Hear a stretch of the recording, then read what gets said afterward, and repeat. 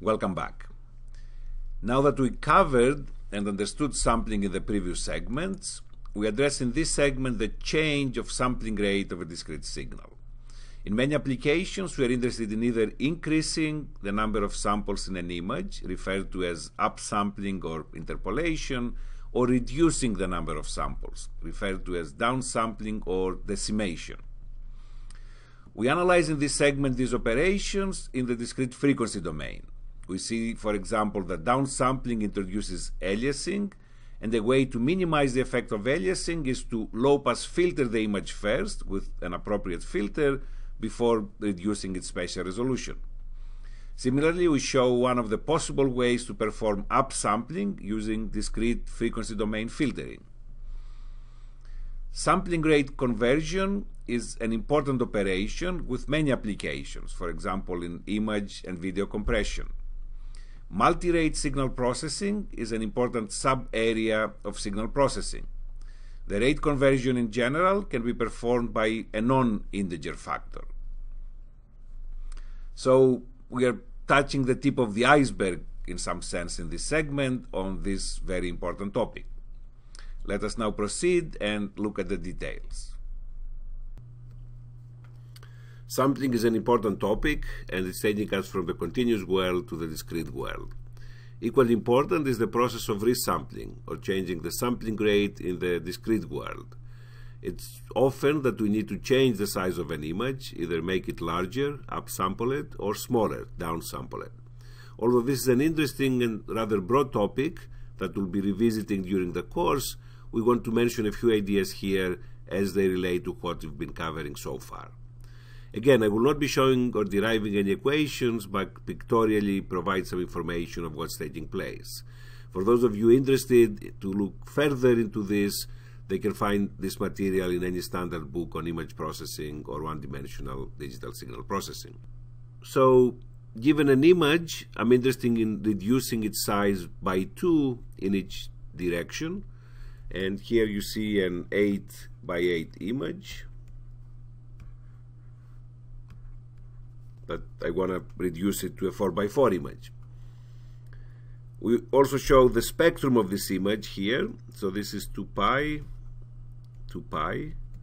and let's call this frequency omega 1 maximum in the one dimension, omega 2 maximum in the vertical direction. A simple or naive way to perform this downsampling is to remove every other column and every other row of the image as shown here.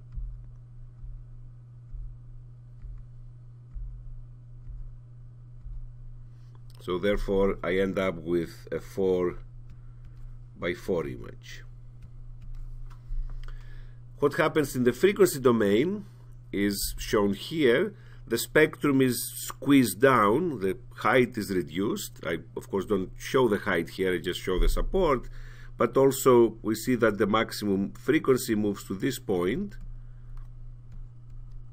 in the horizontal and to this point in the vertical direction.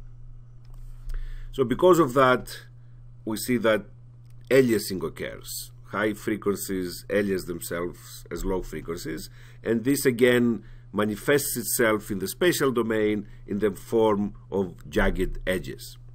So if this is my form of downsampling, throwing away, in other words, every other column and every other row, in order to avoid aliasing, I should be low-pass filtering the image before downsampling, and I should be low-pass filtering with a filter with cutoff frequencies pi over m in the one and pi over m in the other direction, where m is the downsampling factor. So you see an example here of the downsampling process we just described. The original image is a 4200 by 3000 pixels. It's too large, it's not shown here. And I show the result of downsampling with and without pre-filtering, pre-low-pass filtering. So on the left, you see the image that resulted by just, again, throwing away every 9 columns and every 9 rows, since the downsampling factor is 10 in this particular case. And the aliasing effect, as I already mentioned, manifests itself here. If we look at edges or high frequency components, we see that low and high frequencies are mixed up. It appears everywhere in this building. This is a picture of the Chicago skyline, while the flat regions, like the regions here, don't show any effect of aliasing as expected. On the right, I show the downsampled image to the same size as to the one on the left, but in this case, before downsampling, the image was low-pass filtered by a Gaussian filter of support 11 by 11 pixels, and the Gaussian means that the impulse response has some Gaussian shape within this region of support. So in this case, you see that the high frequencies are very well preserved. Of course, we lost some high frequencies due to the low-pass filtering, but we were able to preserve some of them. It's just, if you compare all kind of different regions here, you can easily see the difference. So let us see what is a way now for upsampling an image based on what we have learned so far. So we are shown here in this toy example a 4x4 image, and we are interested in turning it into an 8x8 image. We show the spectrum here of this image. So this is 2 pi, this is 2 pi in the vertical direction. The first step towards upsampling is to introduce columns and rows of zeros in between the existing samples. So clearly now I have an 8x8 image.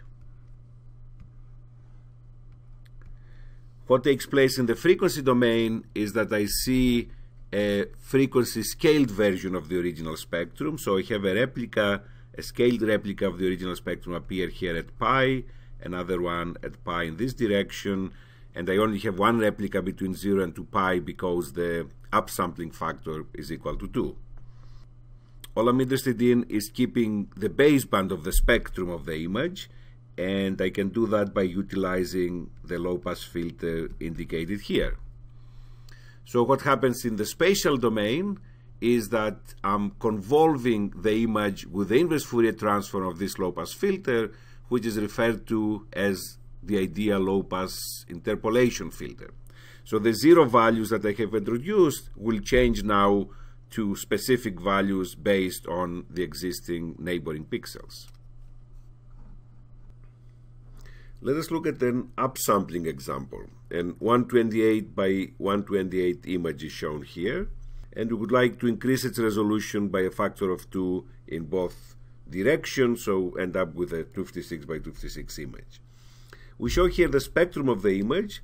It's a 256 by 256 spectrum, which was obtained by zero padding the original image to the 256 by 256 size.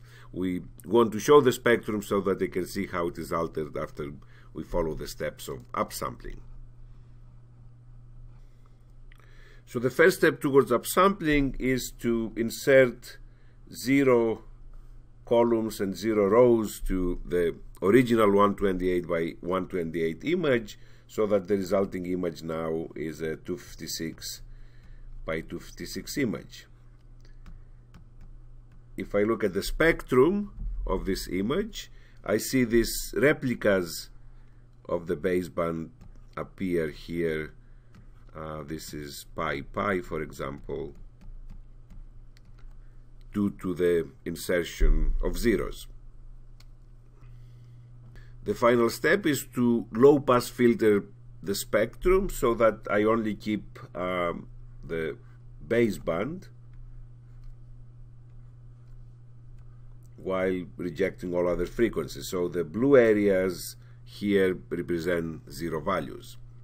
Now if I bring this back to the spatial domain, I see the interpolated image as shown here. An alternative way to upsample the image is to perform the convolution in the spatial domain with an interpolating filter like the one shown here. So this is the impulse response of the filter. This is the H00 point. So first of all, let's see what this filter is doing. So if I have in the low resolution image, let's say 4 values, A, B, C, D. As we saw, the first step is to introduce rows and columns of zeros.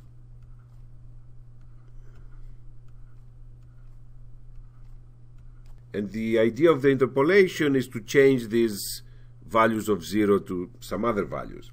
So if I perform the convolution again of this filter here with this image, we see that this 0 here will be replaced by A plus B over 2, this by B plus D over 2, while this pixel here will be replaced by A plus B plus C plus D divided by 4. I just take the impulse response of this, it's symmetric, so even I flip it around, it will stay the same, and I place the center at the pixel location. I try to find its value, and we see that this is indeed the case. Now what's happening in the frequency domain is that the spectrum of the low resolution, let's call it the 128 by 128 image, the 256 by 256 spectrum, which again we find by padding it with zeros as I showed earlier, is multiplied by the frequency response of the filter. And what's the frequency response of this one is, by now we should be able to look at it, and by observation we know that it's 1 plus cosine omega 1 plus cosine omega 2 plus 1/2 cosine omega 1 plus omega 2 plus 1/2 cosine omega 1 minus omega 2. So this filter, we showed actually the magnitude of this at an earlier point, how it looks like, is going to multiply the spectrum of the image, and this is the resulting spectrum of this upsampled image. So we see that what happens is exactly what I had before.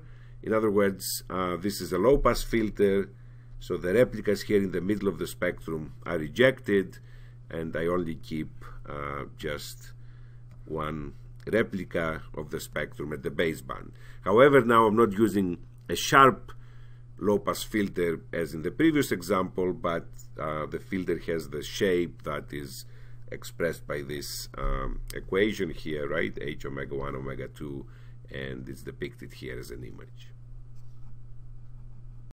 So this brings us to the end of the third week. By now, when we look at an image, we do not only see its bright and dark regions or its different colors, but we can distinguish between high and low spatial frequencies, regions where the intensity values transition in a fast way, or regions where they transition slowly, respectively. During this week, we learned that there exist computationally efficient ways, called fast Fourier transforms, that allow us to represent any given image in the discrete frequency domain, and therefore distinguish between high and low and intermediate frequencies. We also learned that we can now implement an LSI system or perform filtering in the discrete frequency domain. For filters with large support of their impulse response, this is indeed a much faster way to carry out filtering. We finally learned how the Fourier tools can help us in analyzing sampling or sampling rate conversion. The Fourier tools are of the most fundamental and useful tools one interested in working with discrete signals can get equipped with. They're actually the same tools whether we're interested in processing speech or audio, images, video, or videos of three-dimensional objects. I'm certain that the tools you acquired in these last 2 weeks will serve you well for the rest of your signal processing related careers. We will actually cover next week another tool, you might call it so, motion estimation, which is of the utmost usefulness when we process video. We'll also cover next week some of the fundamental notions of color image processing. So with that, I'll see you all next week.